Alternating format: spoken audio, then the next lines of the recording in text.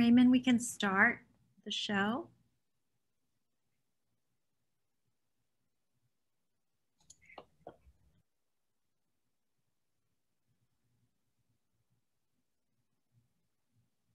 Welcome to Miami Beach Urban Studios Live Art Talk. Today we're with Chat Travieso. My name is Colette Mello. Thank you all for joining us this evening. I'd like to thank Miami Beach Department of Tourism and Office of Cultural Affairs for sponsoring these art talks. Chat Travieso is a Brooklyn-based artist, designer, and educator. His projects are research-based and collaborative in nature that are informed by the community. His public works have been described as playful, functional interventions. He is a Young Arts winner in visual arts and a U.S. Presidential Scholar in the Arts. In 2015, he was awarded the United States Artist Fellowship in Architecture and Design. In 2016, he received the Brooklyn Arts Council Art Fund grant. And most recently, in 2019, he was an inaugural recipient of the Jorge M. Pérez Award. Chat Travieso received his BFA from the Maryland Institute College of Art. He has a master's degree in architecture from Yale School of Architecture. In addition, he's a Cook Scholar and was part of the New York residency program.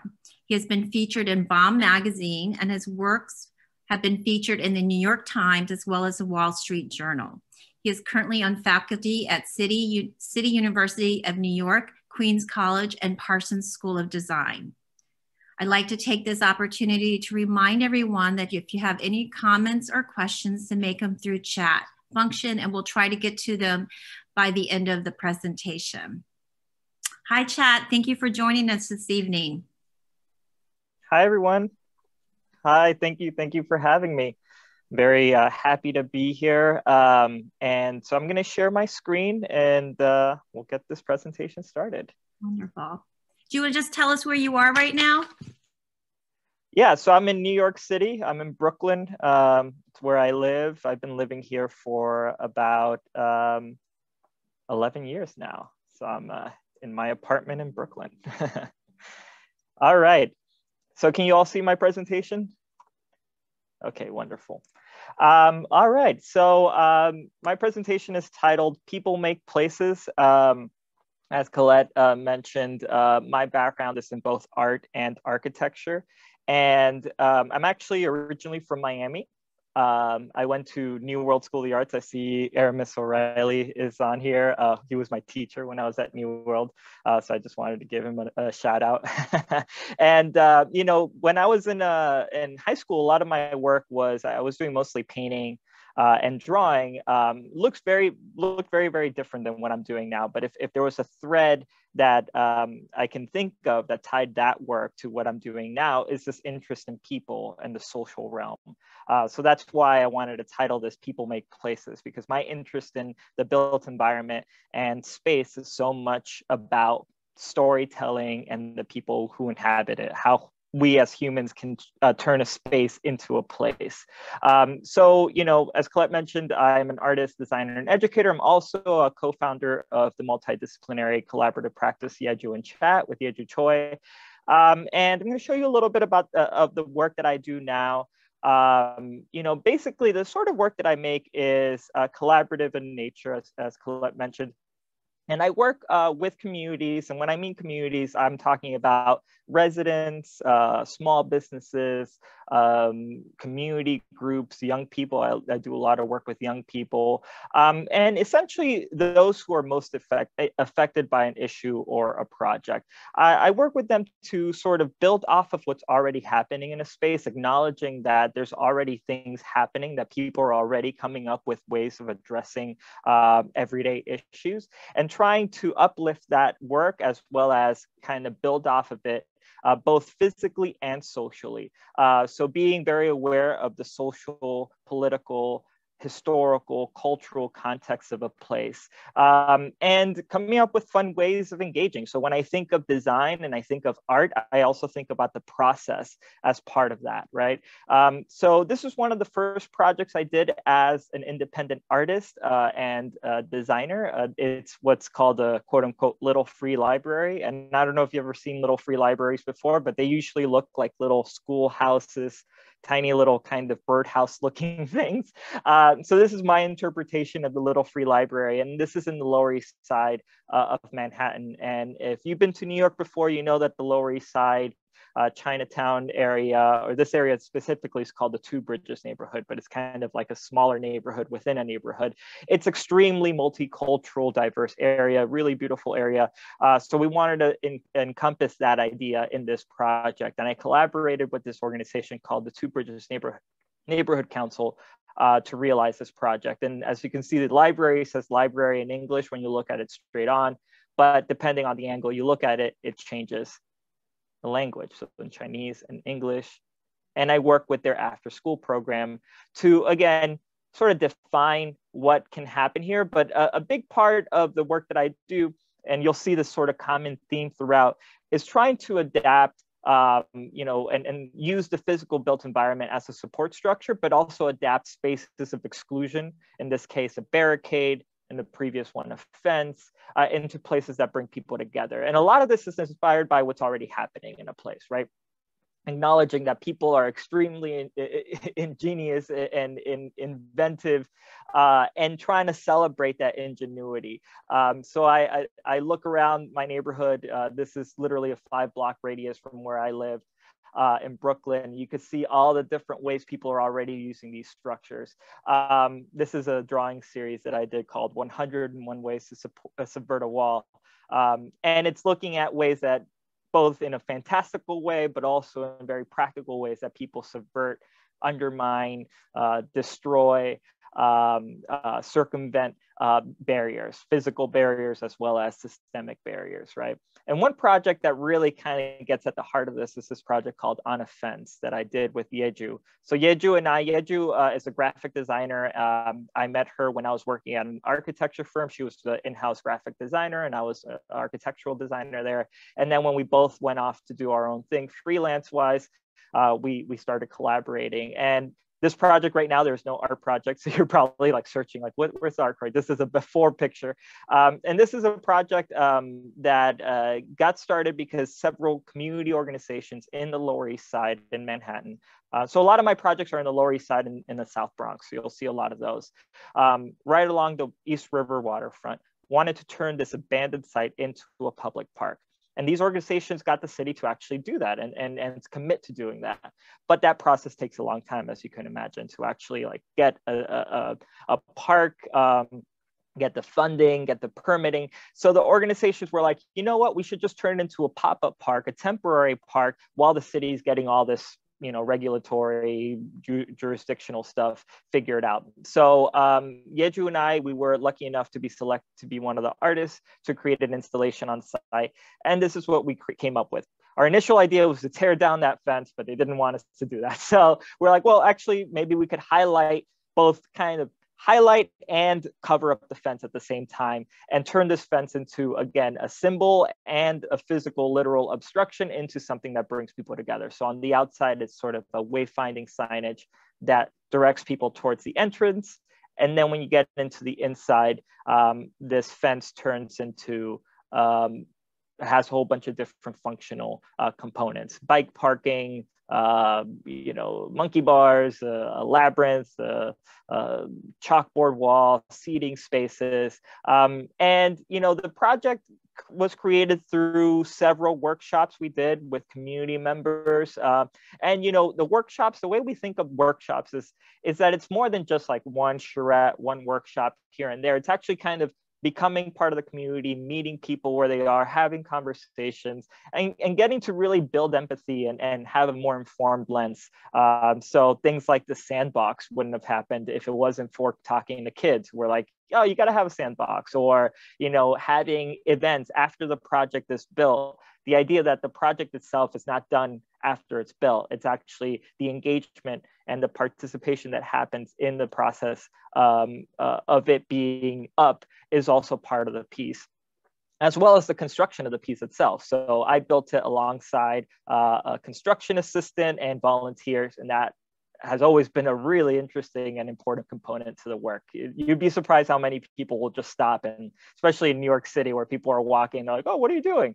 And then, do you need help? And they'll pick up a, you know, a drill and we'll start helping you out. So, you know, that I really cherish those moments in the work. And you can see here some pictures of people interacting with it. So, you know, one of my interests in my work is to look at how people, again, are using the spaces. And this is sort of a funny series that I started a while back called Everyday Erosions, where I've been documenting the wears and tears of our everyday built environment from use. And I think that's sort of almost being this detective of just kind of being hyper aware of how people are using these spaces is such an important element in the process of just observation of being able to kind of pick up on these little cues to make better spaces, right? Because again, people are constantly either adapting or kind of leaving you clues that like this can be better, or this, we're already using this in this way. So, you know, one project that really illustrates that is this project called Sit Anywhere Borinquen Plaza. And again, this is sort of a before picture of some of my neighbors in my neighborhood in Brooklyn. But I noticed a lot of my neighbors, especially the elderly neighbors who were living in this housing development called Borinquen Plaza, would take their sort of fold up chairs and hang out on the sidewalk, which totally awesome, normal thing. Funny thing is that the housing development does have a sort of central community space, but people weren't really using it because where's the action? The action's on the sidewalk, right? That's where people are. So, you know, I started a conversation and with my neighbors, and we started talking about like, what if there were actually benches here, or people could actually sit? You know, so many cities have taken away seating spaces, and so we could talk more about seating as a political act. But I really think to sit is actually a really interesting thing. It is the first step in creating this social environment, but also can have political implications. But, you know, in a more practical level, like we all want to sit down, right? So I worked with the senior center that was associated with Borinquen Plaza. Borinquen Plaza is what's kind of known as a NORC, naturally occurring retirement community where people have aged in place. So Borinquen Plaza has a senior center associated with it. And in the senior center, we were working on trying to figure out the best location for the seat, and also how the seating worked. And one of the things that came out of this engagement process was realizing, and this is what came out of it, realizing that we wanted to make the seats accessible and that they would fold up so people can still sit right next to their neighbors, and if they were in a wheelchair. So that was actually a really interesting design component that wasn't the initial design idea, but came out of these conversations. So that just shows the importance of actually engaging. And then the site of it, and going back to this idea of observation, was informed by the fact that people would hang out in this one spot. Because there's a tree, it's really, you know, shady in the summertime, it's really kind of a nice spot. And it's close to a corner, which is also a really engaging place where a lot of people are hanging out. And this whole idea of sit anywhere has become a kind of common theme in my work. This is Sit Anywhere subway column. And if you've been in New York, you know that like oftentimes you want more seating waiting for the train. So I wanted to create this like version of hacking the subway column. And then, so, you know, this is sort of my interpretation of a parklet. But, you know, you can see here that a lot of these projects are playing with this idea of sitting, playing with this idea of adaptability. This project was done also in the Lower East Side. And again, engaging communities in the Lower East Side to celebrate the culture of the place. So this project was actually inspired by a lot of new development that was going on in the neighborhood. This building here is actually done now, but this was back in 2016. It was under construction, but it's this huge, huge luxury tower that was built in this neighborhood. And a lot of neighbors, a lot of community members were very concerned about it. You know, they were concerned that they were going to be displaced, that there was just going to be this wave of gentrification, and for good reason. There was an article in the New York Times that was kind of disparaging the neighborhood, talking about it as if there's like quote unquote nothing there, right? But there was something there. There was history, there was culture, there were people who were living there, right? So we wanted to celebrate this, and I collaborated with this artist, Sam Holleran, to create this sculpture that was essentially 110 shapes that were created by community members. So we asked people of all ages, kids and adults and older adults, to cut out shapes, and then each color had a certain meaning, and people would tell us stories about the community. And then the size of the shapes themselves had to do with how long people had been living there. So in a way, these shapes kind of became avatars for people in the community. And after we took down this version of the project, we installed it on the fence. Any chance I have to install something on the fence, I will. This project, the Boogie Down Booth, is a series of installations that I've created in the South Bronx in New York. This project came about because I did this fellowship with this organization called the Design Trust for Public Space that was looking at ways to improve spaces under elevated transit infrastructure. So think elevated trains, elevated highways, bridges, all of that. And New York City actually has over 700 miles of elevated transit infrastructure. So like, what do you do with that space, right? In New York City, usually you have like parking under that space, but we wanted to think of other things we can do with that space. So my role in the project was I was the participatory design fellow, which basically meant my sort of self-appointed role was to go out, reach out to communities, community groups and grassroots organizations that were already doing work under these spaces. Again, acknowledging that people are doing this work already and trying to figure out ways we can bring our knowledge as well as the sort of institutional support that the Under the Elevated project had, because we were partnering with the Department of Transportation to leverage the work that they were doing. And actually get things done and use this as a catalyst. So one of the things that we ended up doing was create these sort of pop-up installations. And one of those installations was the Boogie Down Booth.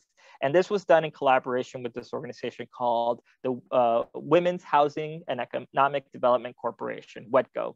They had already done a lot of really great work in the neighborhood. And after doing several different engagement opportunities on the street, but mostly just going to their events. They have all these like events that celebrate Bronx music, talking to small businesses in the area, talking to community members. We came up with this project. And one of the things that came up was the fact that this site where there's a bus stop had no seating, right? So issue number one that we heard. Another issue we heard was that it gets dark really early. The train makes it feel like it's sort of oppressive, dark. You're under this elevated thing. And then finally, it's really loud. The train is loud. Can we do something about that, right?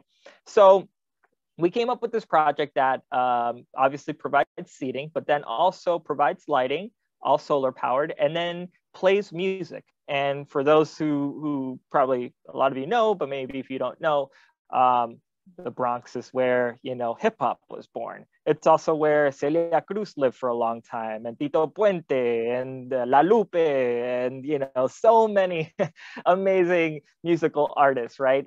So we wanted to celebrate that history as well as celebrate current musicians and promote small businesses in the area. So that's what the Boogie Down Booth did. And you can see here, it's all solar powered.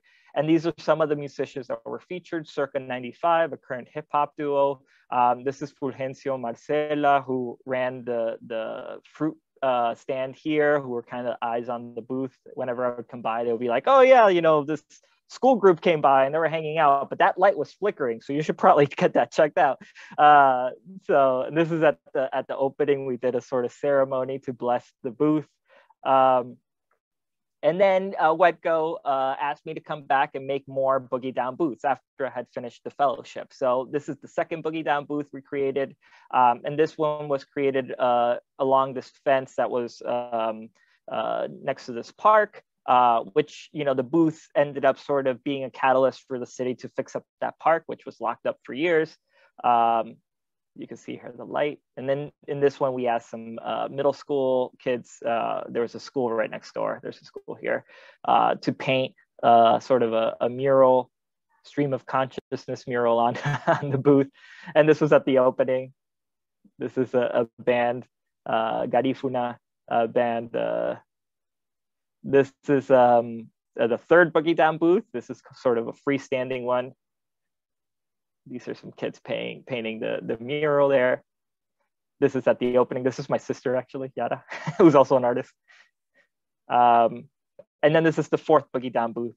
And this one is kind of fun because this one's actually from 2019. So we took it down last year. And it was all of these have been up for about a year. We could talk more about that. Deals with mostly permitting and New York public art, temporary public art sort of rules. But this one had sort of two sides to it. So on the back side, you can have performances, and the cool thing about it is that faces the subway, so people actually can be standing on the subway, landing from the stairs and see performances. And this is a band that was playing some bachata and other musics from Dominican Republic. So, one thing that maybe you've noticed in my work is that I like colors. I like really bright colors. I like to make things really accessible. I like to make things out of found materials, out of really common materials, make it so that people feel comfortable approaching it, scushing it up a little bit and it still looks good. Like, it's fine, So, oftentimes public art, when you think of public art, you think of sort of like a statue in a public space, and it's, clean and pristine. And mine is about people interacting with it. And it's also about play. It's about, making it so that, making a space that's fun, and play being a really important component of our development as human beings, as young people. This is a project I did with a group of youth in the Lower East Side. It was sort of an after-school program, but we created this public art project collaboratively. So these were high school students from the University Neighborhood High School. And this project came about because the teens were like, you know what, we don't really have a space to hang out. We don't really, have a place that's for and by us. So this is what we came up with. And they titled it Sunblocks. And, a lot of these projects with this idea of play, I think, play and sitting are two really big themes in my work. And, this is a sort of sprinkler system that I created for this like a summer event, sort of playing with this idea of like in New York, you've probably seen this in movie, people will like turn on the fire hydrants to cool off. So I kind of wanted to play with that idea. And then this project here is a project I did with Yeju last year at a children's museum. This was pre-COVID, right before COVID. But the project was to create this sort of kaleidoscopic tubes. The exhibition was at a children's museum, and the space that they gave us had this sort of column in the middle of it. So Yeju and I wanted to celebrate that column in a way, instead of hiding it. And we created these tubes that once you go inside, they're just these sort of hypnotic, psychedelic, effects. So you can see here how, even though we're trying to think about design in a more collaborative way, and that in itself has certain political implications, we're also really interested in creating beautiful things, creating things that are playful. This project is a project that Yeju and I did in Cambridge, Massachusetts. And this project actually came about because we wanted to create, well, the city was doing this big infrastructure project. They were kind of ripping up all these streets to redo some of the stormwater drains and all this sort of stuff. And they had a Percent for Art program, which basically means that they had a certain amount of money dedicated to public art. And we were lucky enough to be selected to be the artist to create the project and the public art project. And what we decided to propose was like, well, what if you just embed, because you're going to be rebuilding these sidewalks anyways, what if you just embed the art into the sidewalk? So, you know, our initial idea was to create this sort of sidewalk and that each one of these color bands would be made of a completely different material. But that presented issues, obviously, because, you know, some materials might settle differently than others. It might be a tripping hazard. So we ended up, you know, going back to the drawing board in a way. We wanted to still do something on the sidewalk, but then we went and talked to some kids. And there's a Montessori school over here. And for those who have been to Montessori school or have kids in Montessori school or know a little bit about Montessori school, you know that Montessori school is very experiential learning, very tactile. And these were the people who were going to be using the sidewalk anyways. On this side of the sidewalk, there's like a park. So we wanted to make sure that those kids had a say in what happened here. And, you know, what did we hear from kids? And these were their designs. We want obstacle courses. We want the space to be like, yeah, colors and patterns are cool, but like make it fun, make it something that I would actually want to like play. So in a way, and I thought that was like really interesting because it started sort of exploding this idea of, you know, playgrounds as like we usually think of playgrounds as being these dedicated, you know, spaces that are, you know, isolated, and start thinking like, well, what if the city itself is a playground? It's already a playground. Look at any kid. They'll like jump and not try to touch any cracks in the sidewalk. They'll like, you know, jump from one spot to another. They'll walk on the edge of something, right? That's play, right? So we wanted to really accentuate that idea. So into this project, we incorporated these funny mounds that like had no purpose. You know, they were just kind of there. They're high enough in some cases for people to sit. So they could be for sitting. There were also, you know, sort of the sloping surfaces that of course were attractive for bikers. Actually, cyclists would go up and down these mounds a lot. You know, you can see here the kids would go up. And then of course, skateboarders really liked it. So we were all about that. I could tell you a little bit more about, you know, some of the issues that came up with this. Some people didn't like the skateboarders as much as we did, which, you know, is an interesting case study at, you know, about the difficulties of community-based design. Sometimes not everybody agrees. But again, going back at this idea of play as being a really important element. But this project, and also that project I did with the youth, that after school program, prompted this other project, Yes Loitering, which, you know, up to this point, I've shown you all these sort of pop-up community-based projects that are sort of responding to people's everyday needs in very sort of tactical, you know, and sort of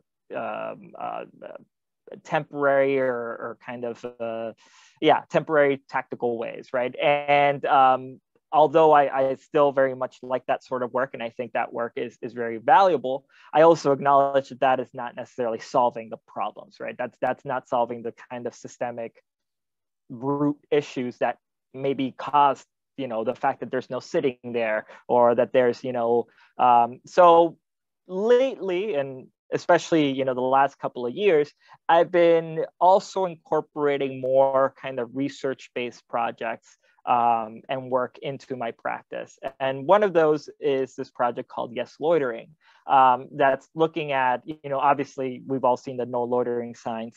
And this project is sort of flipping that and saying like, no, actually we think of loitering as this bad thing, but what is loitering at its core? Loitering is just hanging out. And why is hanging out a bad thing? Like, don't we want people to hang out? Don't we want people to activate spaces? And of course, you know, we know the answer to that.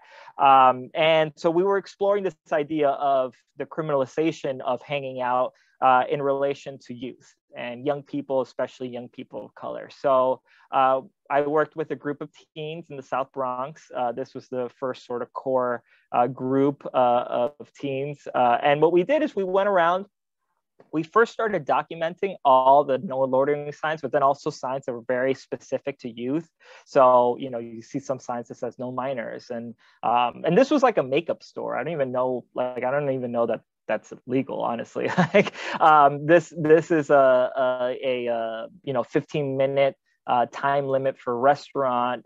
You know, no outside food, no ball playing, no skateboarding, no bicycling, like so many things no hoodies, which obviously is like, you know, even more coded, racialized language, all these different things that are very much telling young people and others, you're not welcome here. You can't be yourself. You can't express yourself here, right? So we wanted to first explore this. We talked to some public defenders who really kind of made it clear that this isn't just sort of a nuisance. This is actually has consequences, right? So we have zero tolerance policing, the school of prison pipeline, and ways that young people might get tied into the criminal justice system at an early age for just maybe trespassing or being loud somewhere or whatever, right? Especially Black and brown youth, right? So then we went and talked to people, young people all over the city. We did surveys. We had young people draw their kind of vision for, public spaces that would be youth affirming.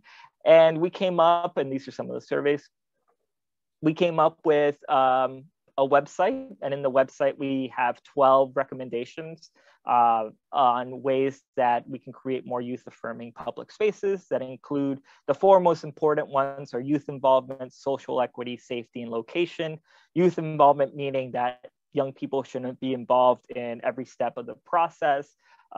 Social equity meaning that we should take into account histories of inequalities and oppression and sort of redress that. Safety meaning that like maybe you don't always have to call the cops. How can we come up with ways of creating safe spaces that doesn't include criminal justice and incarceration?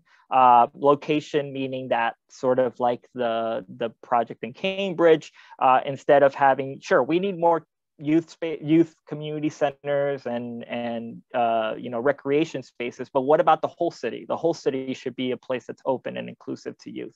And then other things included more seating, Wi-Fi, things that are kind of but these are sort of at the core of these of this general issue.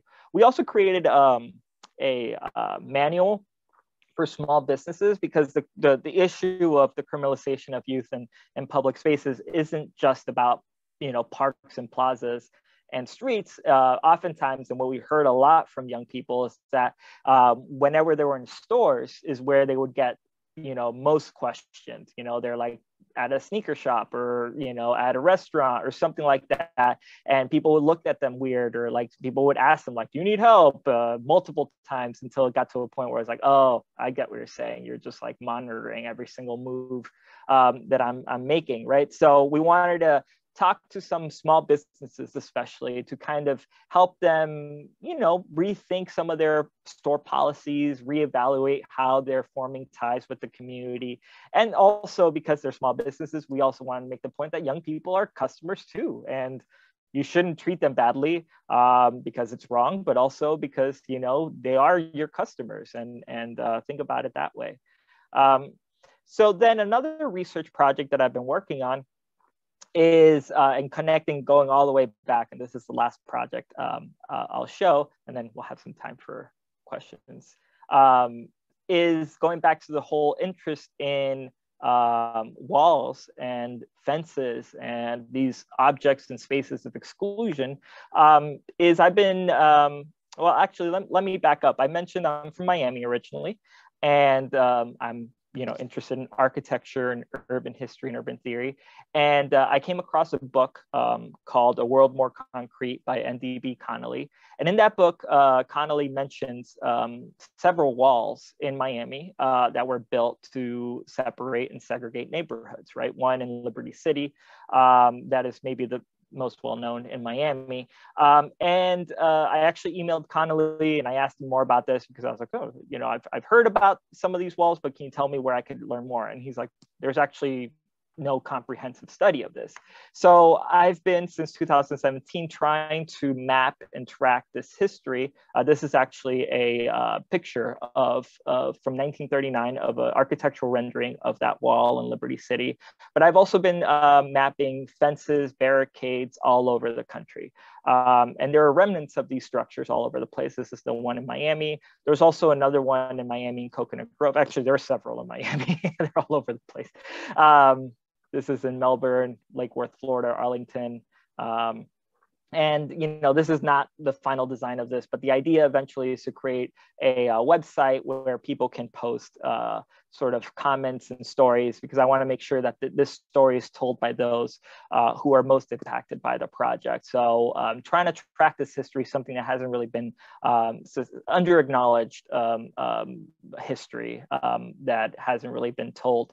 And in addition to this, I've been working with a group of young people in Liberty City with this project called Wall In, with Arts for Learning Miami and Jermaine Barnes, architect Jermaine Barnes, to have young people themselves sort of be the ones to determine what to do with these spaces or how to activate these spaces. So the youth are coming up with design proposals for the Liberty City wall that's speaking to that history of that wall, as well as current issues. And hopefully we're working on realizing those projects in the coming future.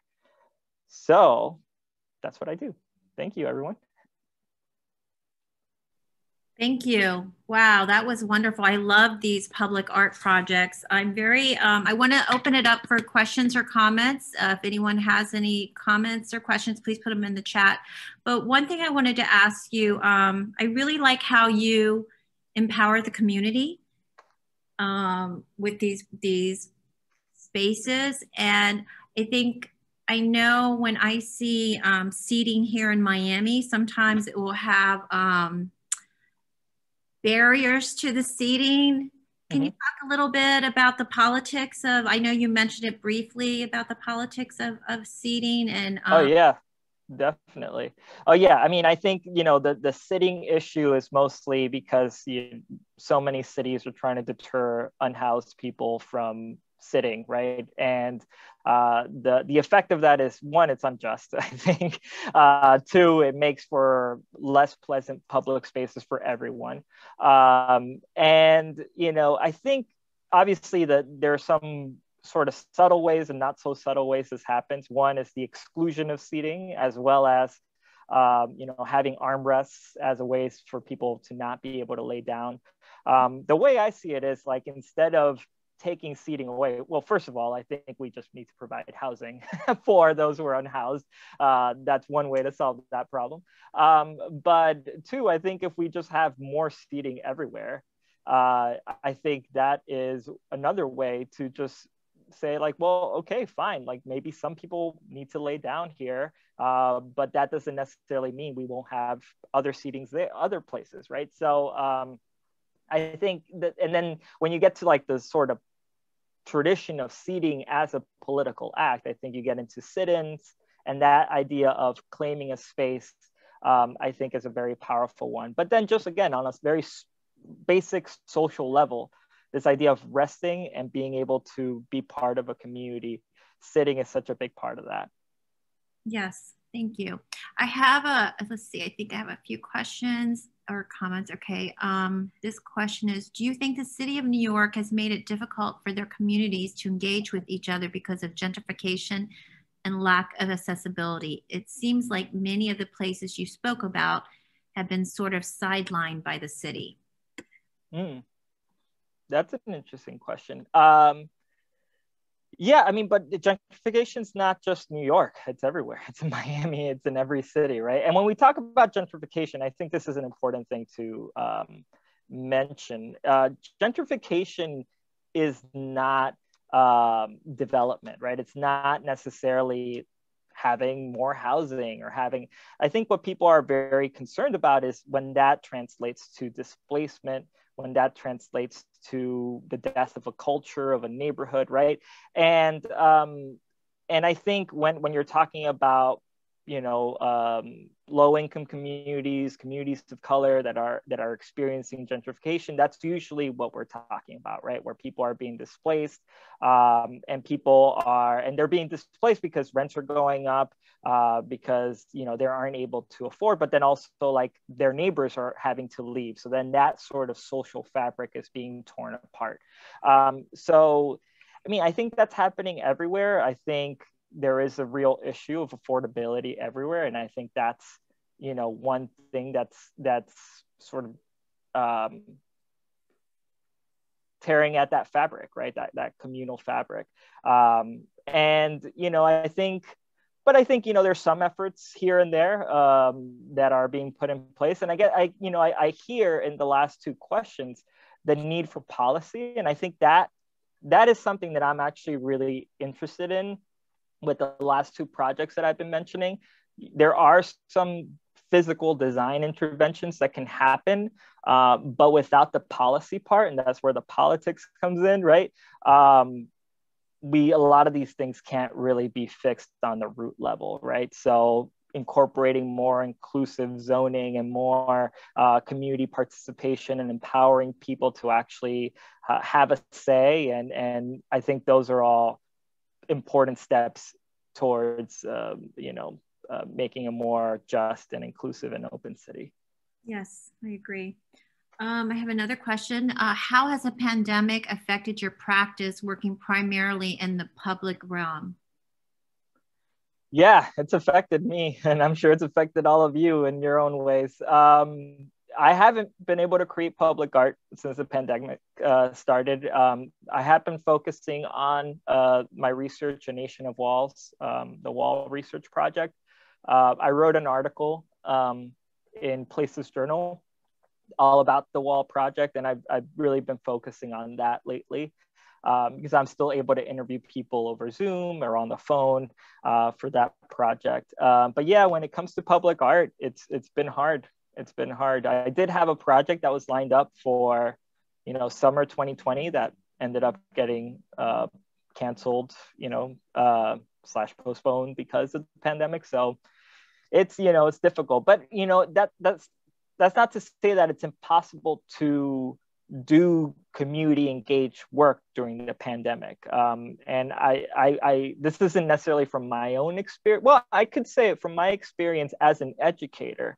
And I don't know if other educators here might be able to relate. The Zoom experience has been difficult, but has also opened up certain interesting possibilities in terms of how people engage, having people write things in the chat, as well as speak up, as well as like using, different sort of virtual whiteboard platforms where people are doing sticky notes. In some ways, I've felt that certain people have been more engaged than just a regular classroom setting. And I'm only presenting that as an example because I think you could take that and also see it as like, okay, but you could actually come up with creative ways of engaging people even during COVID times. And I think that's one thing that I and Yeju and Yeju in chat, but also when I do my independent work, that we're really interested in is coming up with creative ways of engaging people that aren't just like the traditional. When you think of public art or urban planning or sort of that world, you think of like maybe some community meetings and workshops, charrettes, and then like calling it a day, and it's like just a check mark and the things to do. But what about like actually interviewing people, creating oral histories, being, and I think you could do a lot of that sort of stuff over Zoom. And I've also heard that like a friend of mine who's an urban planner told me that he had a community meeting, and it was interesting because one of the people who spoke at the meeting was this baker, and she actually, small business, she actually was working at the time of the meeting. So if it was a physical meeting, she wouldn't have been able to be there. But because it was Zoom, she was able to be there while working. And, so anyways. I've heard a lot about students working while they're in class. Yeah. Multitasking. But I think that's a skill that we all need. So here's another question. I was wondering if there's any call for how to address homelessness in a way of public spaces, example, showers, temporary rest areas. Really enjoyed it and love the way you involve kids. Thank you. Thank you. Well, my personal opinion is that we just need more housing. It's so many cities spend billions and billions of dollars of just like these sort of stopgap temporary things and shelters. I know in New York City, our mayor has spent billions, trying to put people in hotels and things like that, when really what we need is just housing, affordable housing, and programs that help people, get back on track. And, there might be people who choose not to, live in that housing, and that's fine. But most people just want a safe place to live and not fear, having to be kicked out from, because they got this huge medical bill, or they can't afford, they got fired. Like, I personally believe that everybody has a right to housing. So I think that's the thing that we should do. All those other things are just sort of temporary things that isn't really getting at the real core. Like, why do we need, showers? Well, it's like, because people don't have a place to go. And there are so many interesting models of this. But yeah, I just think we need more housing that is just accessible to all. Yes, I agree.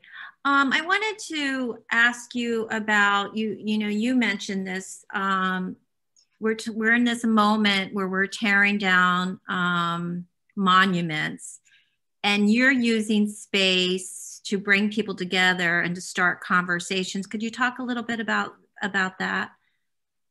Yeah, for sure. I think that's a really interesting question, and I would pose a certain distinction between monument and memorial. So the conversation of tearing down monuments, I think, is a critical one.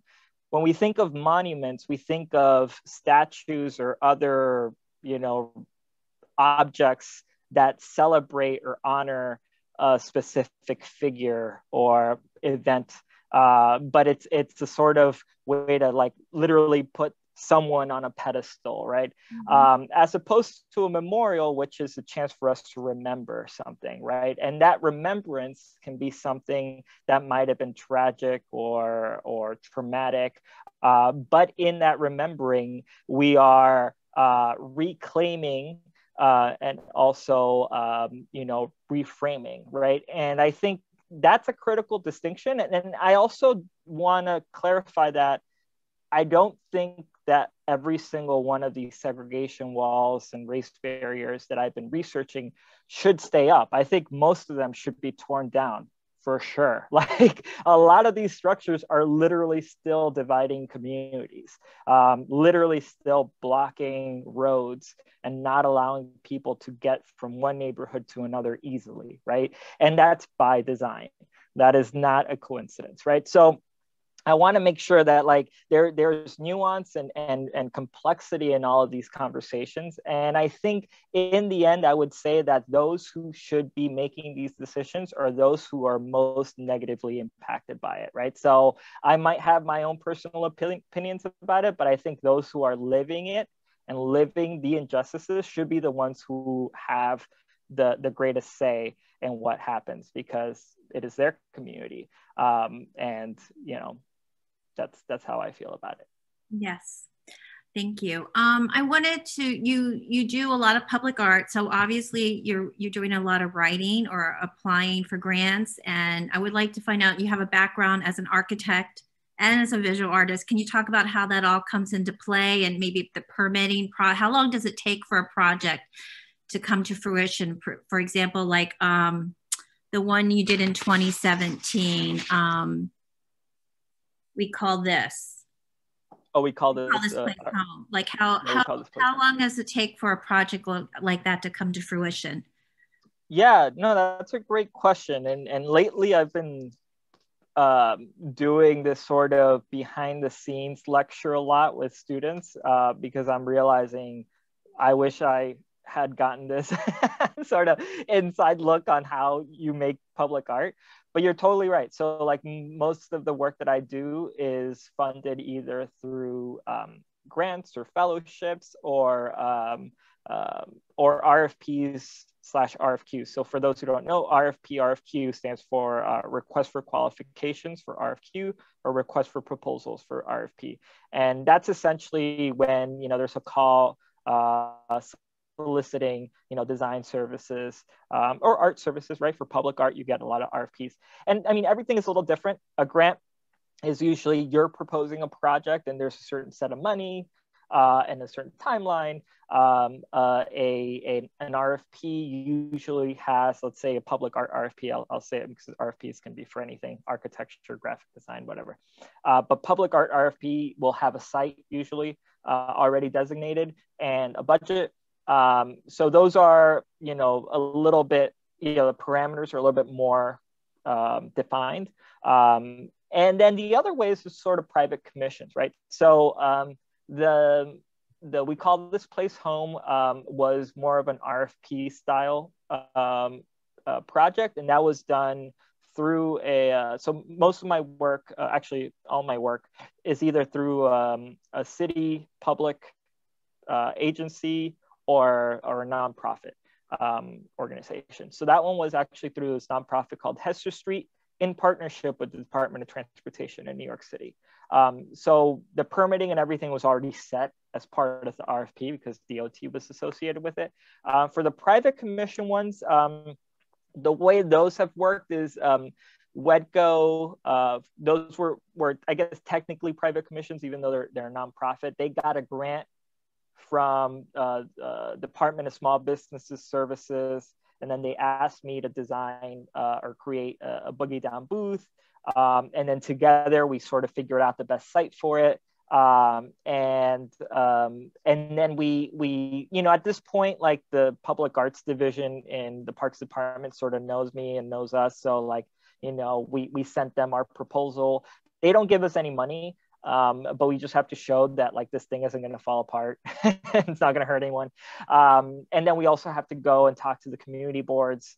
I don't know if Miami has community boards, but in New York City, each, you know, neighborhood has a community board made up of community members, and they have to approve it, and city council members have to approve it. And yeah, they give us the permit. So it's a process, but it always helps to have partners who can help with that process. So WEDCO did a lot of that sort of back end sort of work of organizing, because they know a lot of the community board leaders and the council members, because they do affordable housing and you know, economic development in the area. And that's, you know, I think it's a big part of my work is always partnering with people who are already on the ground, who are part of the community. And I'm not just going in there to sort of be this design savior sort of thing. I'm just collaborating and co-creating with those who know the space best. Thank you. I want to, we're almost out of time, so I want to end this conversation, and it's been wonderful. It's been great hearing about your practice and public spaces and your work with the community. But I want to end it with, if you could, we have a lot of students on the call, if you could give some of our visual arts students some advice as a practicing artist, what would you say is the most important thing for them right now? Ooh, that's a big question. Yeah. No, yeah, it's a good one. You know, I might not give the most satisfying answer because I believe that everybody's different. I think that everybody has a different track, and there's no formula for, you know, the best way to go about it. You know, I went into art school thinking I was going to be a painter, and then I took an urban theory course, and it totally changed the way I think about cities and the built environment. So, I mean, I guess if anything, don't be afraid to experiment, to just take that class that you're kind of interested in. You never know if that might change the way you think of the world and your art. And be open. It's great if you have a sort of plan of where you see yourself going, but also be open to new possibilities. And, you know, if you're interested in this sort of work, feel free to email me. I could tell you more about, you know, resources. There's some really great resources out there. Of course, you know, you're all students right now. A lot of those resources are unfortunately not available for students. But, you know, places like Creative Capital, that has a lot of really great workshops, and they also, you know, list opportunities and things like that, and are really great, you know, for artists who are just getting started. But also, like, I didn't start out, I didn't graduate school and then just went straight into my own thing. I worked at an office for a while, and going back to Colette, you asked You mentioned my architecture background in relation to the grants, and that actually was really helpful. Working at an architecture firm has definitely not only informed on a theoretical level the work that I do, but also on a practical level, because architecture firms are constantly applying to RFPs. Like, I actually learned how that process works. Like, oh, okay, you need a resume, a bio. This is the sort of way to frame this stuff. This is the sort of way to kind of submit this stuff. And then I also, because I worked at an architecture firm that did a lot of civic realm work, I also learned a lot about the nitty gritty jurisdictional, bureaucratic ways that cities and municipalities work. So, you know, you never know where you're, you know, where you'll end up. So I guess my recommendation is just keep an open mind, and there's no formula for anything, but just do what you love to do and work hard, and build a trusted network. I think that's also really important. Build a very close, trusted network of friends, colleagues, mentors who will look at your application for this and that. Like, I do that every single time I apply for something. I'll send it to my network of friends and colleagues and like, does this make sense? Is this too architecture-y? Is this too jargony? You know, that's always really helpful. Well, that is great advice. Yes, be open to opportunities, network, and, you know, maybe go in an unexpected direction. Yeah, so I agree. Those are great words of advice. So I just want to say thank you again. It was wonderful to learn more about your practice. I'm going to open it up to everyone. If you'd like to unmute yourself for a moment, just to give chat a virtual applause. Let's see if I can do that. Unmute. Oh, thank you, everyone. Thank you. It was a pleasure. Thank you so much. And thank you. Fabulous. Wonderful. And I look forward to seeing all of you all next week. We have another art talk next week as well. So thank you all for joining us, and thank you so much, chat. Thank you, everyone. Thank you.